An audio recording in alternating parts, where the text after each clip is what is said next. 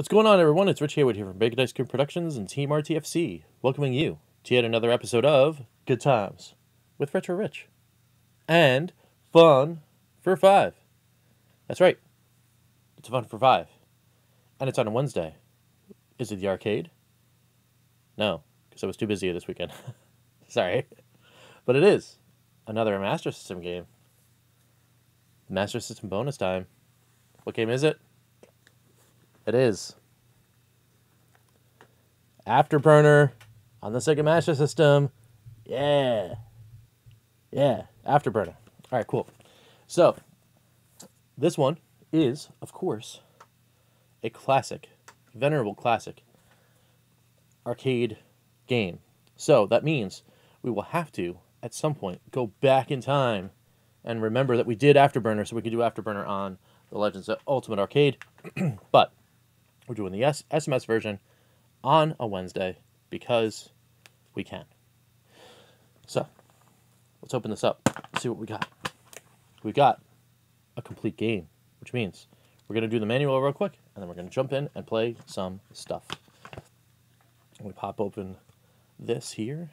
Let me take out our previous title and put in our new game. And I just loaded. Okay. So, Afterburner. Hopefully this isn't like doesn't seem too thick of a thing. So we get this through real quick and get into the game. Get into the playing. There's even a poster in here too, but we can check that out later. Oh, here we go. On the back of the box, you're an ace fighter pilot. For wings, you have an F-14 Thundercat, the most advanced fighter jet ever developed. In the sky, you're a perfect combination of man and machine. The country's freedom depends on your success. Good luck. That's it's bold. That's just like, do it, or you will fail, like, your country. It's pretty wild, right? Anyway, so got some Afterburner. Oh, lots of different instructions. Lots and lots and lots of different instructions. Oh, so this whole manual is actually divided in the separate languages on the same page. So let me go back to the control thing. So this is going to be real short. That's the mission. Yeah, take to the air. All right, learning to fly. Use the Sega pad. Same flight and firepower control as the real F-14's control stick. That's a bold claim. All right, cool. And let's see. Okay, there we go. The D button does all your stuff and rolls. Button 1 is shoot air-to-air guided missiles, and 2 is fire with the Vulcan cannon, which is, I guess, your like machine gun, air machine gun. When left to itself, the battle computer will either assume or return the F-14 Thundercat to a horizontal flying position. So if you're like all ups or down and whatever, and you just want to level off, you just take your hand off and it just kind of levels it. But there's not much going on here in the manual. Let's check that out. So you got all the different languages there, and then it's the same thing in all the languages. So that's pretty cool. And then to make it roll, turn the D-pad left or right, and then immediately the opposite direction. So like you start back and then it actually does a roll, which is kind of cool. The objective of Afterburner is to complete 18 stages of aerial combat, meet the trucks at each landing field, obtain the plans, and return safely to the aircraft carrier Sega Enterprise. Oh, that's cool. You have 3 F-14 Thundercats. If your jet is hit by an enemy missile or explodes or falls to the ground, you lose that jet. Another will take its place so you can resume combat in the air. And you can get an additional jet for every 5 million points. And then again at 15 million. And then you lose the game when you lost all your jets, of course. Starting the game, button 1 or button 2. Alright, cool. Everything sounds pretty good. Got the heads-up display, got all that kind of stuff. I mean, it's pretty much get in the air, start shooting some planes. So, what are we going to do? We're going to turn on this thing here, And we're going to do just that. We're going to get in the air and start shooting some planes. Because, yeah, that's what you do. Alright, I'm going to hit this button. Alright, let's do it. Get in the air, shoot some planes.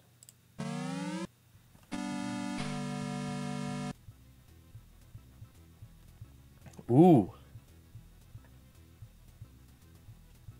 I hear the FM. You know what that means. So we had Ease. I do believe Ease actually had an FM setting, but it wasn't working on the Retron, so I don't know why it didn't work on the Ease Fun for 5. But this one should work.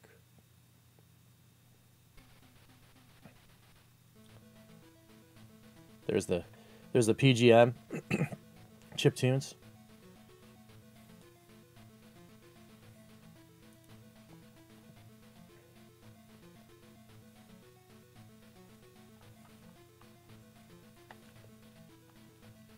All right.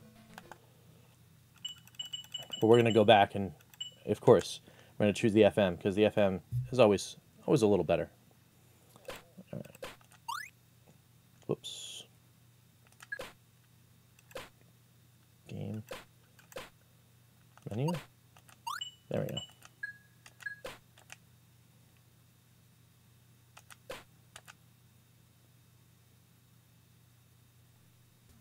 All right.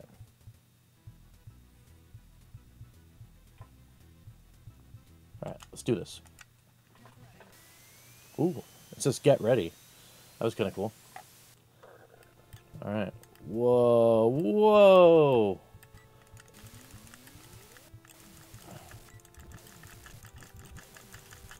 Wow, the action is hot and heavy in this game. Whoa. We're doing barrel rolls. We're doing all sorts of crazy stuff. Check that out. Oh. Ooh, I got shot down already. All right. Do.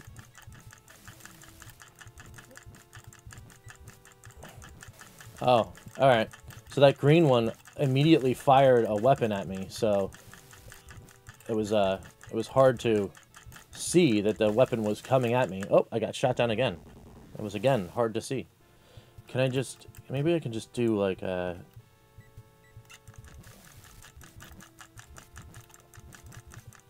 there we go. There we go. Whoa. Man, these guys aren't playing around. They're firing fast and furious.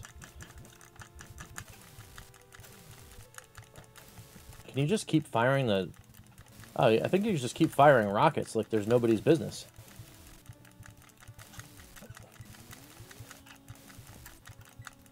Check that.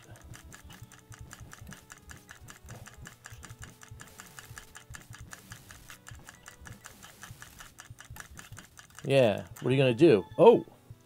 We got it. We're ready. Going to stage 2. I mean, this is definitely like, you know, how close can you get to the arcade action, right? I mean, it's pretty neat. You know, this is a pretty good representation of the, you know, arcade fierceness and action on an 8-bit system. I mean, you know, yeah, okay, the background is just basically a scrolling layer that is perpetually turning in a circle because I'm a little overzealous with the controls here. And again, I think the stop firing these rockets. You know, I know I'm you know, overzealous, and the Hyperkin controller I think is not helping me at all. But oh, get away from that laser beam. What if we can fire rockets at those guys? Oh no.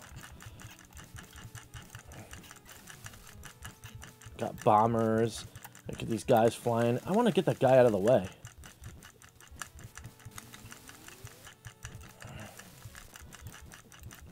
I need the...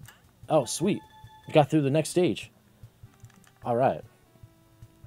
But, man, this action is, like, frantic. So, anyone that's watching the footage and is getting a little dizzy, I'm sorry. Because, like I said, the Hyper Controller, and it's got to be the Hyper Controller,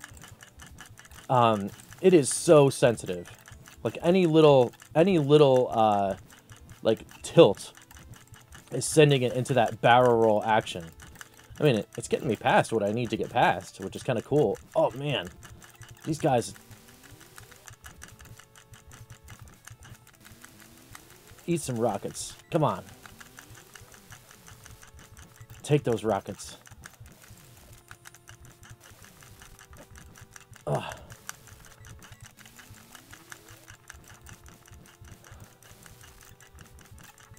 I mean, these guys are okay. We can just shoot them down. That's all good. It's just when those green guys come and show up, they start firing these, like, crazy... They just fire rockets right away at you. And it's nuts.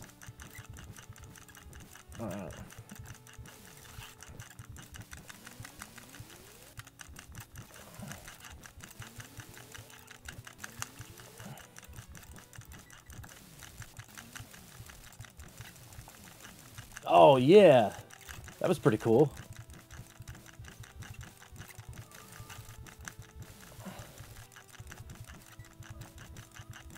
Take that. Whoa, what's this? Oh, mid-air fuel action? Or am I supposed to... Oh, yeah. Docking. Mid-air fuel. It counts points. Getting all sorts of points. Ooh, I cracked 1,000,000. That's pretty cool. Alright. Nice. Alright. So was it stage 4? Alright, I got no one left, though. Let's see what we got. Whoa. And already they're coming at me with those dudes that shoot the missiles. Look at all those missiles. That's crazy. That is crazy. Oh my goodness. That is nuts. Alright, this is a little better. We're getting back to normal. With just the planes.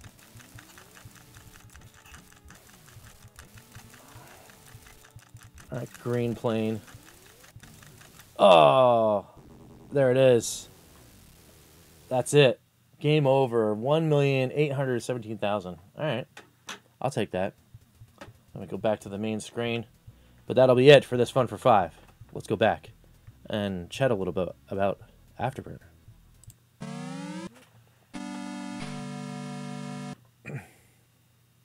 So, that was Afterburner on the Sega Master System via the Retron 5 and that beautiful FM soundtrack. It's pretty cool. So, played the game for 5 minutes. It was crazy. That was a crazy action. I don't even know what to say about that. But, I will say, was the fun found? Yes. There it is. The fun was found. It's such a great game. I mean, Afterburner is really cool. I mean, I remember playing it in the arcade because I had that like image in my head of Afterburner. You know, like most probably kids my age, when you start getting to the teen age range, and you see films like Terminator 2: Judgment Day, and you see the kid in there, the little John Connor sitting in there playing Afterburner, like flying around, doing all this crazy stuff, and then you got the thing that has the servos that like moves you around, and you're flipping around all over the place. I mean, who doesn't want to play that arcade game, right?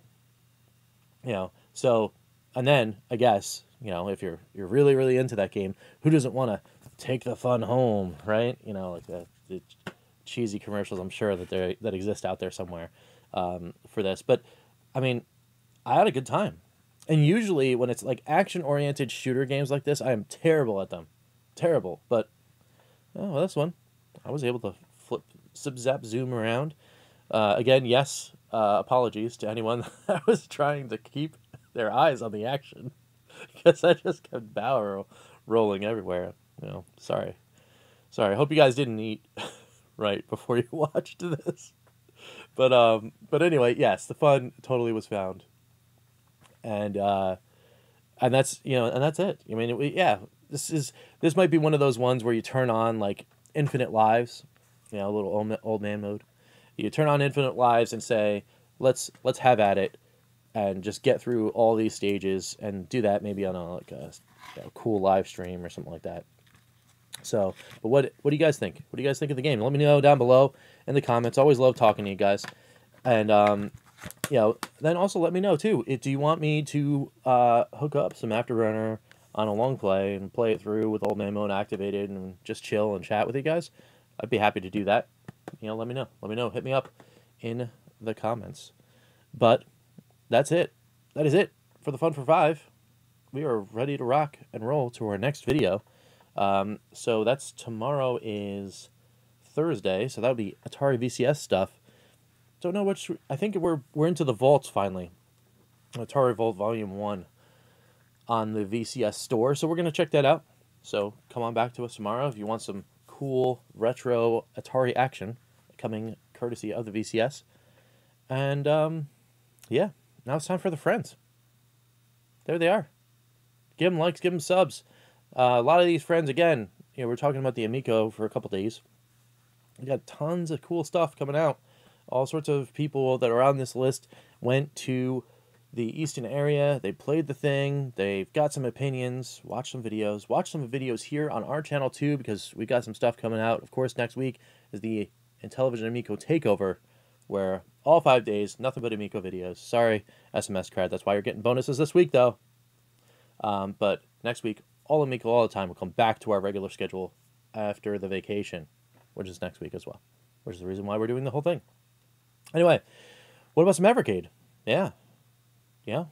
What about the Evercast? I think we're on a little break. I forgot to watch the last part of the Evercast where they start talking about that thing. I think we're on break for a couple weeks, but there's these guys. They're the friends. Go hang out in the Facebook group and talk some Evercade. And then go hang out on Itch Munch Moore's channel just about every last weekend or last Thursday of the month for Itch Munch Moore's Evercade live session. Check that out too. Likes, subs, all the things. Brings us back here to Bacon Ice Cream Productions. Of course, on the way out, hit that red button for us. And we will appreciate it and grow this channel and do awesome things for great causes, as is the mission of Bacon Ice Cream Productions. But until next time, we will catch you next time for some good times. I'm Rich, and we will see you later. Take it easy, guys, and have fun out there. Team RTFC.baconicecream.com